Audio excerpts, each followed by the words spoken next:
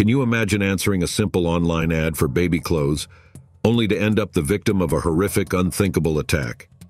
That's exactly what happened to one expectant Colorado mother back in 2015.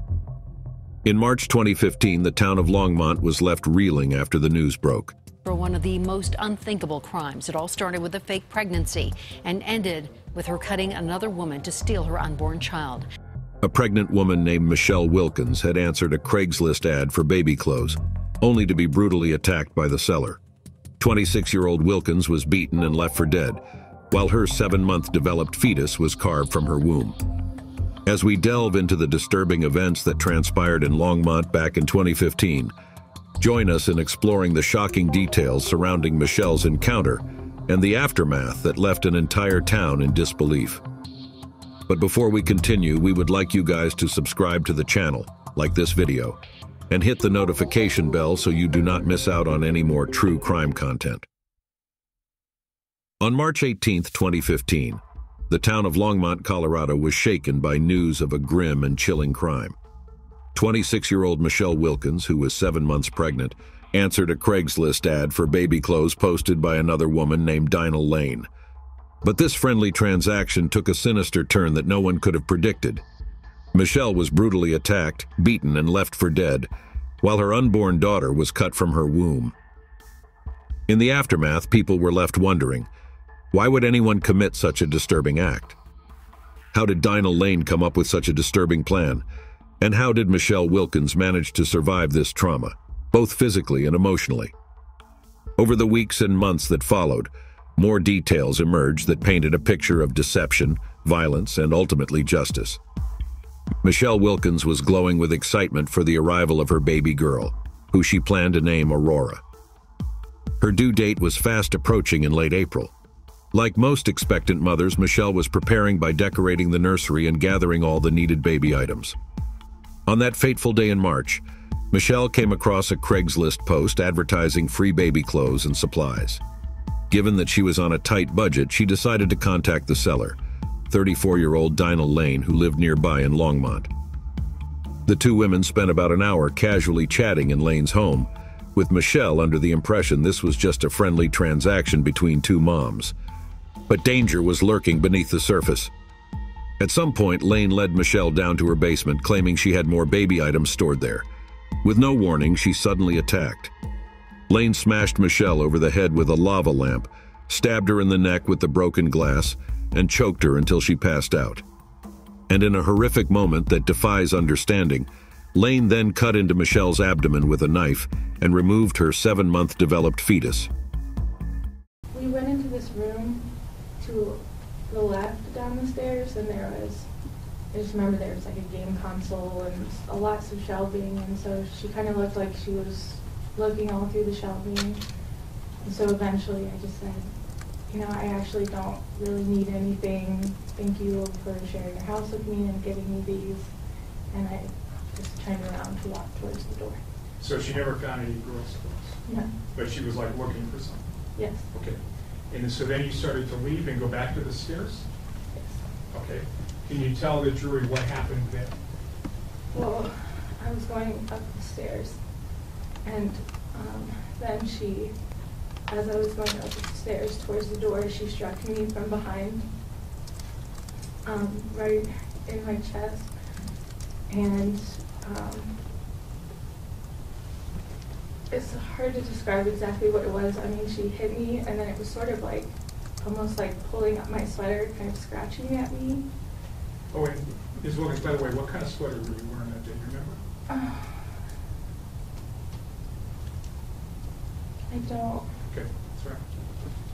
And what was she hitting you with? Could you tell? Oh, she was with her hands. Okay. She didn't have anything in her hands. It was just her hands. So after she hit you, what did you say? Well, I mean, it was after she struck me. I mean, part of me wanted to give her the benefit of the doubt, and I said, "Did I have a spider or a bug, or what was it?" And she said, "Oh, I think I got it." And then she did it again, and so I was really confused about what she was trying to do, and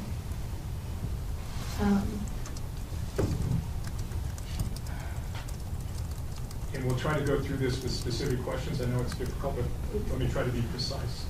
So after she hit you a couple times in the spider, did you go back downstairs? She pulled me around by my sweater. She grabbed my sweater and she swung me around so I was facing the other direction. Okay, and then what happened? And then I kind of jerked myself away and I said, "What are you doing?" And she said, you know, and she said, like, threw her hands up as if in defense and said, "Well, why would you go into someone's house and do that to them?" Okay, and what did you say in response to that? I just, well, I felt like I was, you know, that this person is really unstable. And so I just held up my hands and I said, "I don't want to hurt you, I just want to leave." And then what happened? And then she started saying, "I don't trust you, you need to wait here while I call the cops." And during this time also, I slipped my cell phone, because I didn't have a purse on me, I just slipped it into the bag. Because I felt like I didn't know where this was going. And so she's like grabbing me and trying to shove me towards the bathroom. And you know, I'm pushing against her, and we're sort of wrestling, you know, as I'm trying to get back towards the door. Did she ever get you in the bathroom? She didn't. She was pushing me really forcefully towards the bathroom, and I guess at the last minute she threw me into the side bedroom. Okay. And so eventually she got you in this bedroom, right? yes. And can you tell the jury what you remember about what happened next? So she asked me, she kept threatening to call the cops. And so then I pulled out my cell phone at that moment and I said, "Well, I'll call the cops then." And she lunged for the phone and then she started hitting my face repeatedly with her fist and just wrestling me backwards. Was there a bed in that bedroom? There was. And did you get on that bed eventually? She kept pushing me back until I landed on my back on the bed. Okay, and tell the jury what you remember about what happened after that. Well, first she grabbed a pillow and she was trying to smother me with the pillow. And I was sort of windmilling my arms and trying to knock away the pillow. And at one point she did have it over my face and I was just trying to take deep, keep breathing, and which was really difficult. And so, but eventually, I guess I knocked it out of her hands and pulled it off and knocked it off of her hands because then she just went at me with her bare hands. Okay. Went at you, meaning what? Tell the jury what you remember. That she stopped using the pillow. I think I knocked it out of her hands, and then she just used her hands, kept hitting me, and tried to choke me. I just remember I kept asking her why she was doing that. I just kept saying, "Why? Why are you doing this?" And I just remember this one point where I was just holding my hand over my head, and I just said, "I don't know why you're doing this. I love you." I don't know. And she picked it up and she smashed it over my head, and that's when I held up my hand. I said, "I don't know why you're doing this. I love you." And she said, "If you love me, you'll let me do this." And then she stabbed it into my neck. And can you show the jury where on your neck she stabbed? Right here. And you saw the scar there? I do. Okay. And that's on your left side of your neck? It is. All right. Do you remember feeling that stabbing? I do, and I just remember everything was wet and slippery, and I remember when she stabbed me, and then she removed it, and then she continued to try to choke me after that. Were you bleeding? I was. I mean, I didn't see it, I guess I was so caught up in the moment. I couldn't tell what the wet was between the liquid and the bottle or the blood. I didn't know. What happened next was nothing short of a miracle. Rather than bleeding to death in that basement, Michelle regained consciousness with barely enough strength to call 911 on her cell phone. Longmont 911, address of your emergency. 1620 Green Place. Okay, tell me what happened. She cut me. Who cut you? What did she cut you with?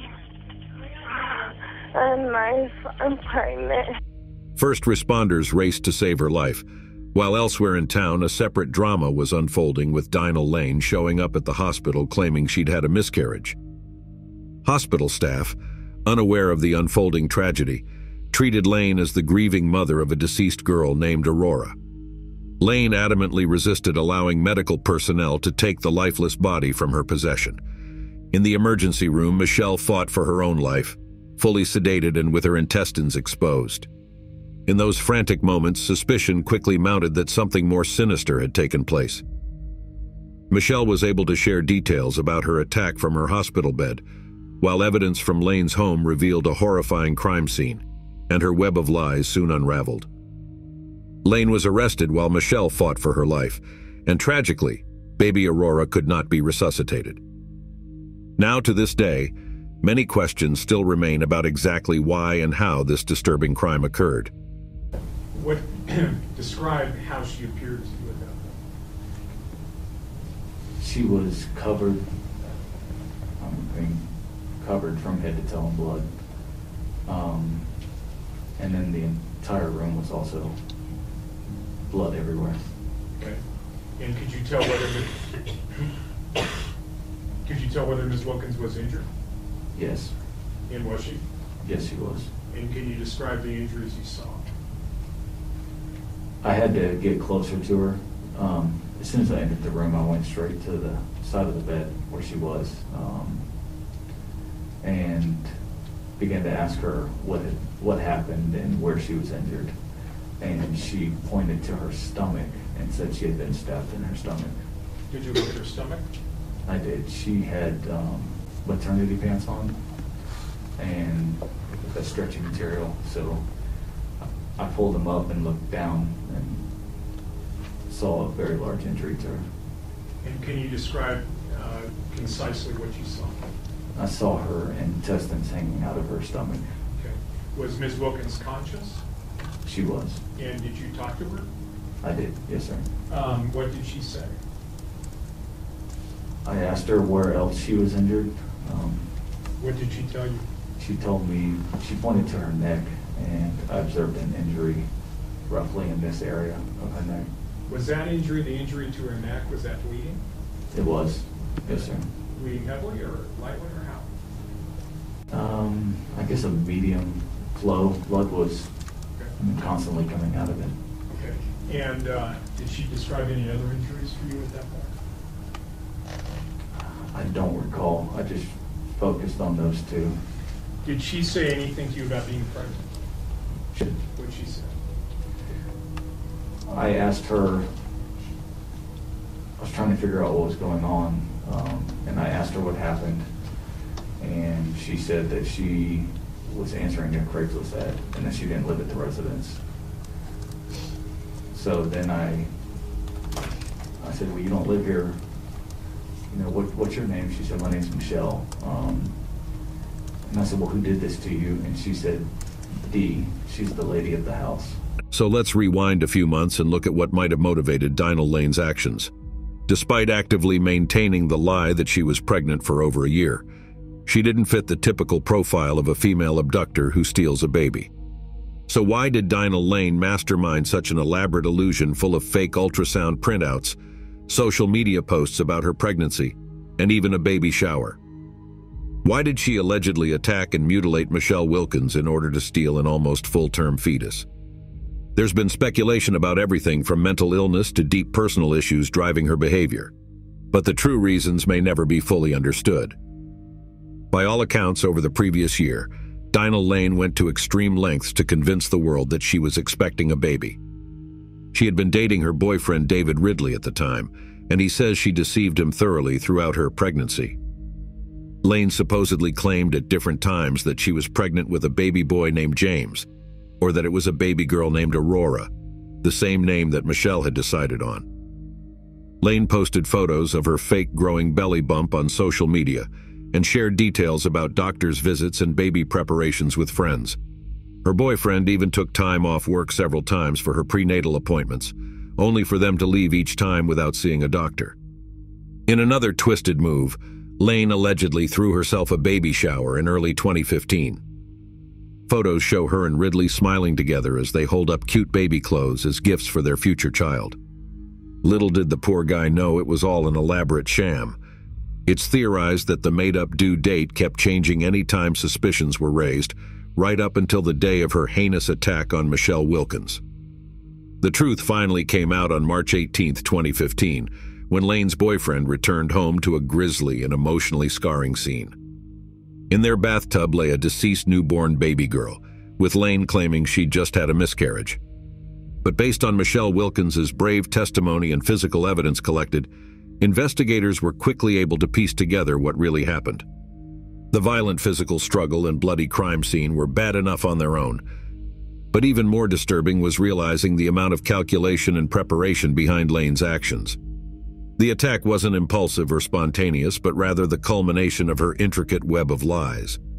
It's theorized she purposefully sought out a pregnant woman through Craigslist, hoping to steal their baby once her own fake one never materialized. Everything pointed to her elaborate fantasy life tragically crashing into reality.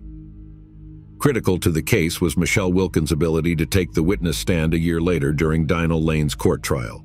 While understandably emotional, Michelle courageously faced down her attacker and recounted the horrific experience.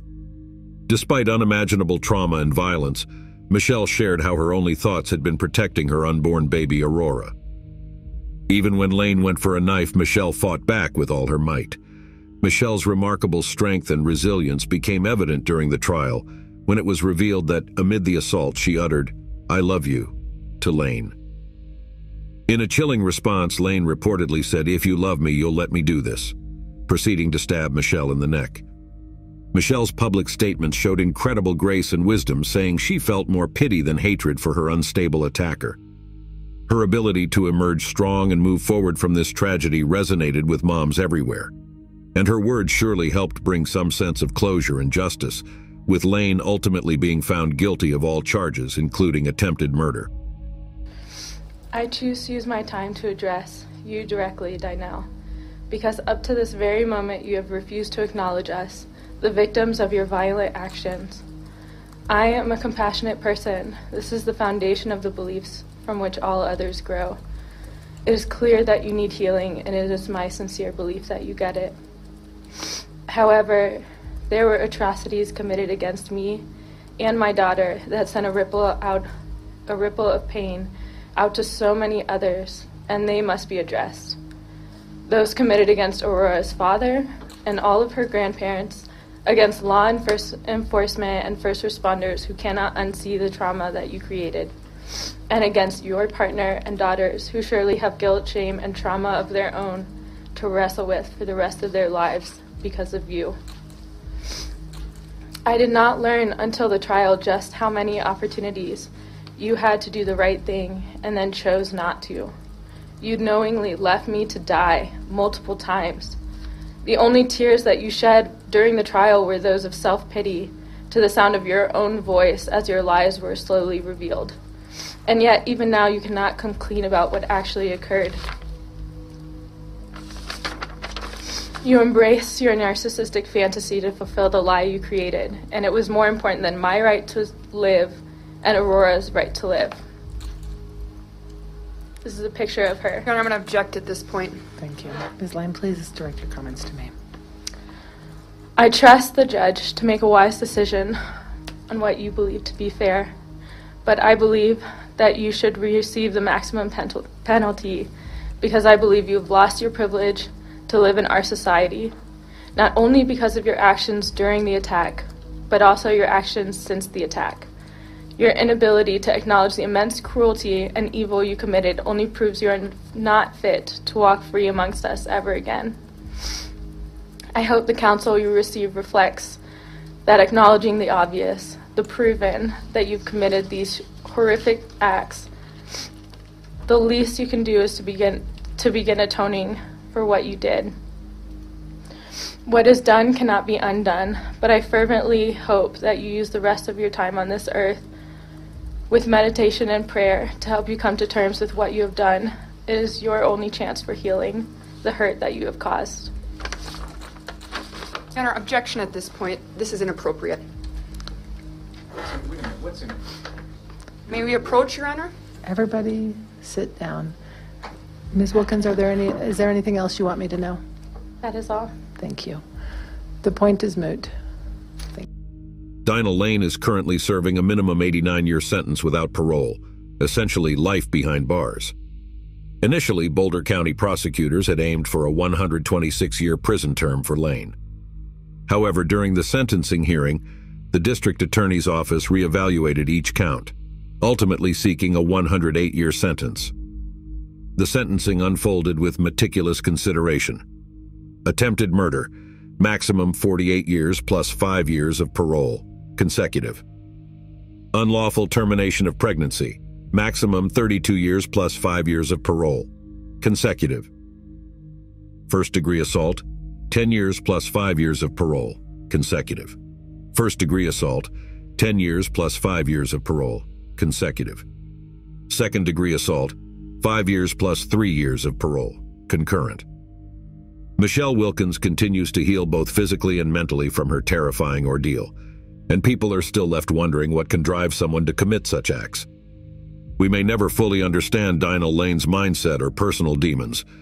Boulder County District Attorney Stan Garnett, visibly emotional, implored the judge for the maximum sentence, emphasizing that baby Aurora never had the chance to experience life with her family. Chief District Judge Maria Birkencotter, during the sentencing, pointedly highlighted Lane's lack of remorse throughout the trial. Expressing sympathy for the Wilkins family, she acknowledged the tragedy of baby Aurora never realizing the life she was meant to have. Lane, when the sentence was read, wept, and her defense attorneys announced their intention to appeal. Ms. Lane planned this attack and left Ms. Wilkins to bleed out and die. Ms. Lane is to be sentenced to a sentence the court finds, having considered the mitigating circumstances and the aggravating circumstances, that totals 100 years in the Department of Corrections, to be followed by the mandatory periods of parole. At a post-sentencing news conference, District Attorney Garnett and Michelle Wilkins addressed the media. Garnett, describing the case as one of the most vicious and cruel he had encountered, asserted that justice was served. Wilkins, reflecting on the acknowledgement by the judge, expressed gratitude for being seen amid the challenging process. During the trial, a taped interview with Lane, conducted by detectives from the Longmont Police Department, was presented by the prosecution. Lane, in the recording, shifted blame, alleging that Wilkins had a knife and attempted to stab her. Lane remained emotionally detached throughout the trial, but when the recording played, she wept. She did not testify, and the defense rested without presenting any witnesses. Defense attorneys argued that the attack was impulsive and not premeditated, advocating for accountability on the grounds of reckless manslaughter, not attempted murder. However, the jury disagreed with this perspective. Following the reading of guilty verdicts, Michelle Wilkins, holding a large picture of her deceased daughter, addressed Lane directly during her testimony. She expressed the need for healing and her sincere belief that Lane should seek it. Wilkins accused Lane of knowingly leaving her to die multiple times and criticized Lane's lack of remorse during the trial. She asserted that Lane had forfeited the privilege of living in society due to both the attack and her subsequent actions, highlighting Lane's failure to acknowledge the cruelty and evil she had committed. Wilkins expressed a hope that Lane would receive the maximum sentence, allowing her time to atone, reflect, and meditate on her actions through prayer. In contrast, Lane chose not to testify on her behalf during the sentencing hearing, but wept when friends and family spoke about her loss of a son.